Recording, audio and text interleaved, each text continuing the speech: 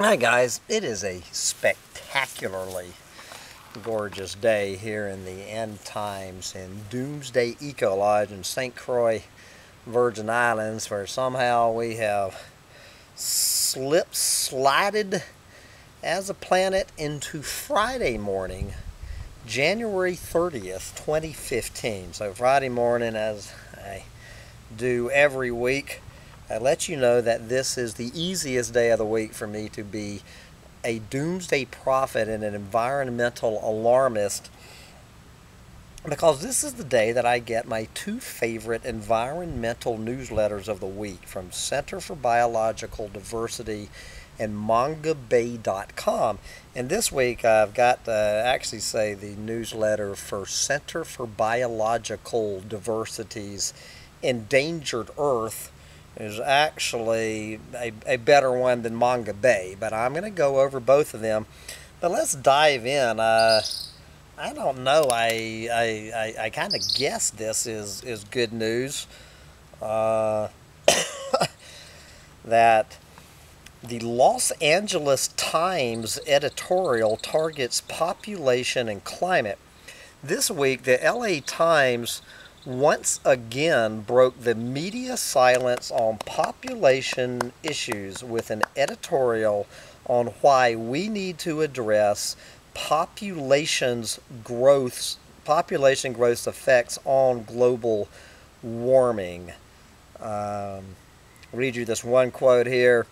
Sensitive subject or not, the reality is that unsustainable human population growth is a potential disaster for efforts to cut greenhouse gas emissions, writes the editorial board. Anyway, guys, you know what I think I'm going to do is I'm going to come back after I do this rant, and I am just going to read that editorial. I'm going to make a separate associated rant because it deserves its own. Hats off to the LA Times for spelling out the #1 cause of climate change on this planet: overpopulation. Anyway, from overpopulation to public lands grazing. Public lands grazing study. Taxpayers lost $1 billion in 10 years.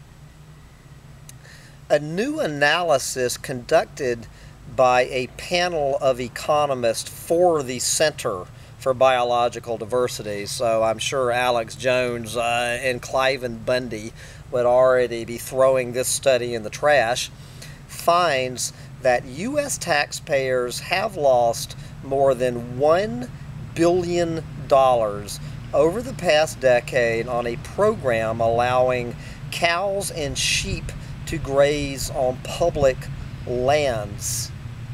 The study comes as the Obama administration prepares this week to announce grazing fees for the upcoming year on 229 million acres of publicly owned land. Quoting the report, public lands grazing has been a billion-dollar boondoggle over the past decade and has not come close to paying for itself. Livestock owners paid less to graze their animals on publicly owned land in 2014 than they did in 1981. Today, the monthly cost of allowing a cow and calf to graze on federal lands is about the equivalent of a can of dog food. This damaging and expensive grazing program has been broken for years and needs to be fixed. Taxpayers and the land we all own deserve better. Okay, from grazing on public lands, I guess, to oil drilling on public lands and waters in this case. And this is the center spin on, I guess, my rant on Wednesday about Barack Obama trying to court favor with these limp-dick mainstream environmentalists about how he is saving the planet from big oil. The Center for Biological Diversity ain't buying this unadulterated horse shit for 1 minute. God damn it, I left my bullshit detector button in the tent again. I'm going to have to go get it. Obama oil drilling plan targets Arctic and Atlantic Oceans. The Obama administration announced plans Tuesday to open up the Atlantic Ocean to offshore drilling, as well as offer more sails in sensitive Arctic waters. More sails in sensitive Arctic waters. So now both areas are closer to becoming industrial sacrifice zones, as Tuesday's move raises the risk of disastrous oil spills, threatens wildlife, and perpetuates dependence on climate-damaging dirty fuels. Jesus. All new offshore leasing needs to be halted to stop oil companies from exploiting our public lands, including those at the bottom of the ocean, for fossil fuels. The window of opportunity to avert dangerous climate change is rapidly shrinking, and President Barack Obama's new offshore oil drilling plan will help slam it shut. There you go. This next story, which actually showed up on the mainstream media, is so weird I need to read it several times. They're titling it, "Wolf Petition Seeks to Keep Federal Protections in Place." And anyway, guys, so I'm just going to try to summarize this, that there's this big push to remove wolves completely from the Endangered Species Act and give it to the states to control wolf management, which means handing over wolves to the wolf hunters.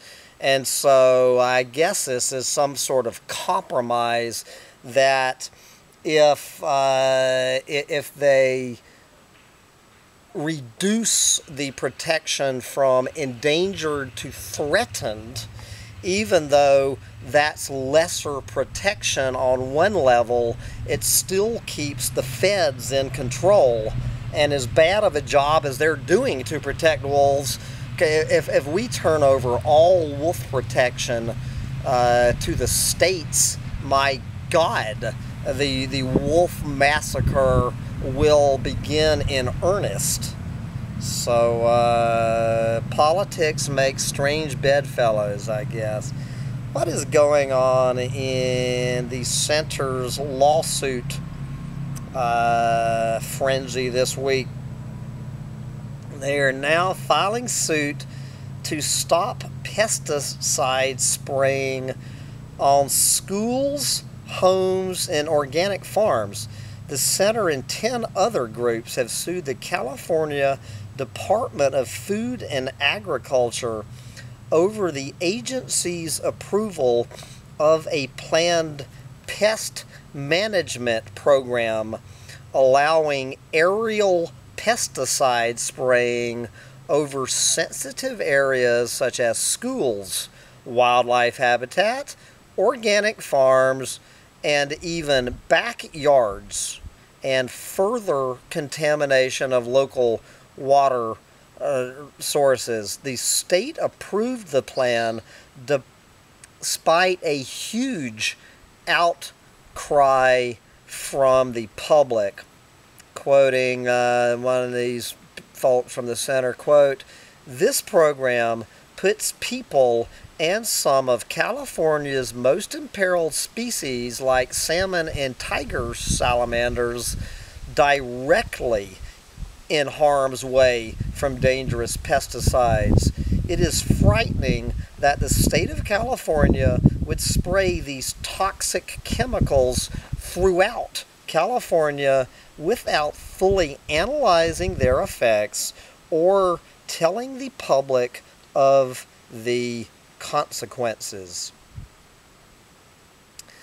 Okay, here we have their story, several stories in the mainstream media about the monarchs down there. Favorable weather boosts monarch population, but not enough. So, scientists' recent annual winter count of monarch butterflies showed a slight rebound since last year's lowest ever count of 34 million. So this year's numbers at an estimated 56.5 million, while an improvement for last year still represent an 82% decline from the 20-year average. Bottom line, of course, the population boost is good news, but this year's count was still the second lowest ever. That is why it is vital that the Obama administration grant our 2014 petition to protect monarchs under the Endangered Species Act. There you go. Let's see. Here, I guess this is not a lawsuit set, but a petition. As last week, the center petitioned the U.S. Fish and Wildlife Service to designate critical habitat for 9 endangered species in particularly acute need of habitat protection up and down the East Coast. The petition requests that the service designate as much as 3.2 million acres for the 9 species. Good luck on that. And finally, they close. I think this is the same video I was talking about in my Wednesday climate change rant about this video of vanishing old ice in the Arctic. Perennial ice that has survived at least one summer melt season in the Arctic, is often thicker than new ice and more likely to survive. But since the 1980s, the amount of this old ice in the Arctic has declined dramatically. And you can watch this alarming video. And as I do every week, I'm going to put the links to how you can get these 2 newsletters for your own. But I'm going to head over now to mangabay.com's newsletter. But in order to do that, your old space cadet here needs to go back to get his bullshit detector button before I dive in. So let me head back into Doomsday Tent here and grab the bullshit detector button. Alright. When am I ever going to learn that I cannot get through a rant anymore without my bullshit detector button, which I think I'm going to need at the very first story from that I'm going to mention here. Okay, let's start off with this greenwashing story. I do not know why Mangabay continues to give these greenwashing planet eaters good press. Palm oil giant launches online platform to support zero deforestation push. Oh, come on now. That ain't even bullshit. That's horse shit. This is Wilmar, the world's largest palm oil company, has unveiled a tool it says will help eliminate deforestation from its global supply chain. Oh, yes. Let's see. Then we're seeing how satellites are, well, I guess they're not so much saving the planet as just chronicling the collapse of a planet.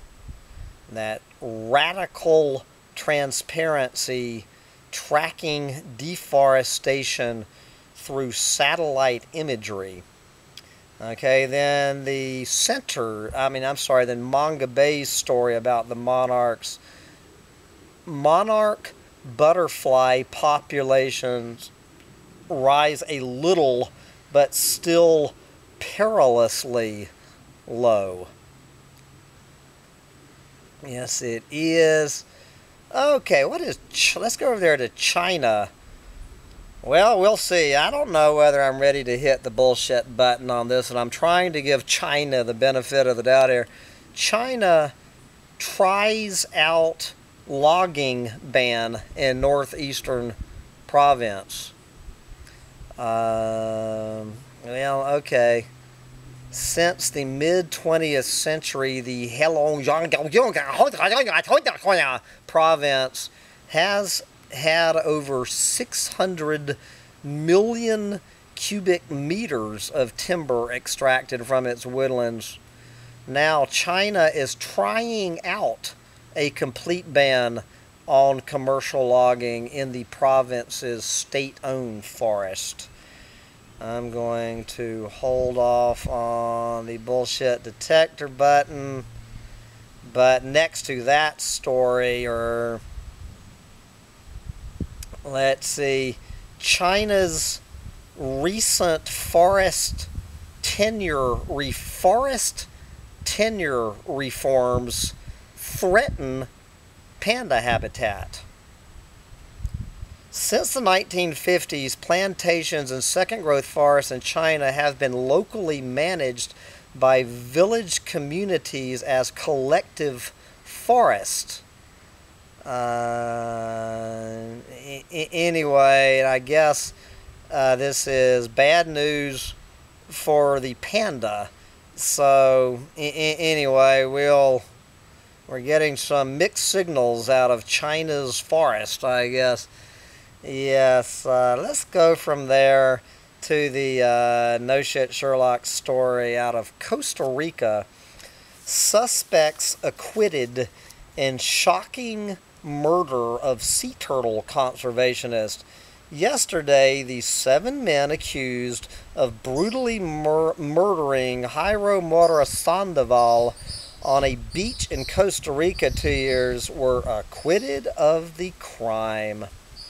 Sandoval's murder shocked the Central American country, long known for the progressive protection of its lush rainforests and sweeping beaches, but the judge who acquitted the accused cited reasonable doubt and an investigation marred by mistakes.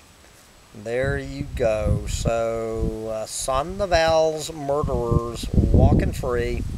I love this next headline. Deforestation may be ramping up in Papua, which most of us call New Guinea. May be ramping up in Papua. Emerging data, reports, and photos suggest Papua's forest loss may be escalating.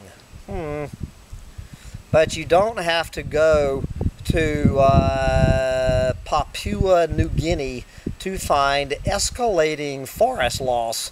Let's stay right here in our own country. This is up there in Alaska, as we see the headline, "Scientists call on Obama to stop logging in old-growth forest." That was bullshit. Anybody who thinks that Barack Obama is going to stop logging in old-growth forest. 7 conservation societies have joined a campaign to push the Obama administration to end old-growth forest logging in Alaska's Tongass National Forest. I don't know if I've ever done a rant about Alaska's Tongass National Forest.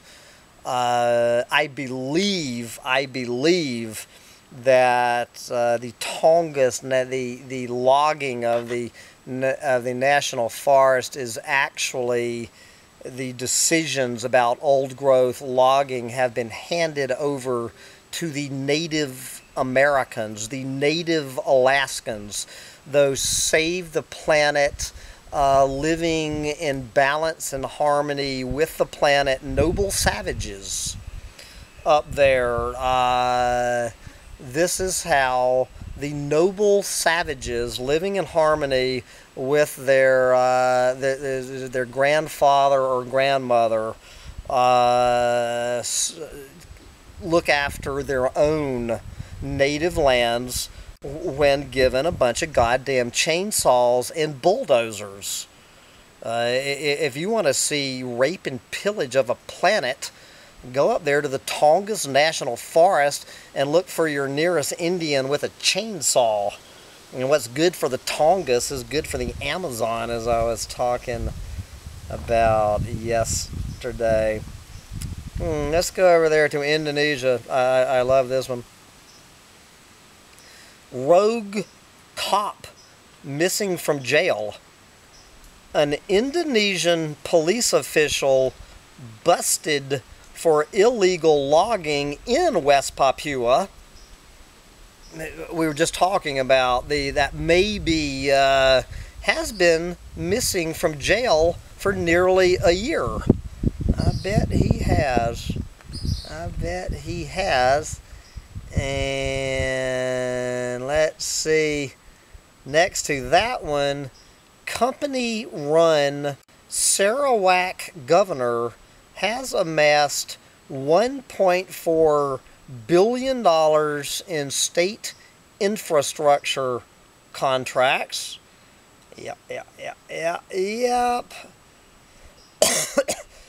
Let's see, next, let's go over there to Myanmar. 155 Chinese nationals arrested for illegal logging in Myanmar. I'm sure they have, as the devouring dragon devours Myanmar. Oh, okay, I guess this is planet-wide. Conservationists ask, is nuclear the way to go? Bullshit detected. Take precautions. Nuclear power at times faces antagonism from the environmental community, with opponents arguing that it produces harmful radioactive waste, leads to the proliferation of nuclear arms, and brings forth lethal disasters. But these scientists from Australia say it's time to get past these myths about nuclear energy. Let's get past those little pesky myths about nuclear energy. Okay, from there to Borneo. Half of Borneo's mammals could lose a third of their habitat by 2080. Bullshit level, DEFCON 5. How about 100% of Borneo's mammals could lose 100% of their habitat by 2080. From Borneo to the Cameroons in West Africa, endangered chimp habitat under threat from climate change.